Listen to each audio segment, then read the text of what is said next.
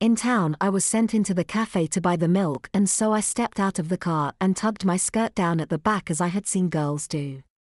As I walked the few steps along the pavement, I glanced into the shop windows and saw the reflection of this pretty little schoolgirl walking along the street. Wow! What a gas! In the cafe I was shaking like a leaf as it suddenly dawned on me that I was a girl, and thrill of all thrills as the shopkeeper handed me the milk he said, "There you are, my girl, goodbye." My girl! I could have died with bliss. Heart beating, I ran back to tell my mum, who was most amused and said, "Well, you are a very pretty girl." I thought I would burst with joy and settled back in the seat to enjoy my new good fortune. I had settled into the new role so easily that I really was enjoying myself immensely.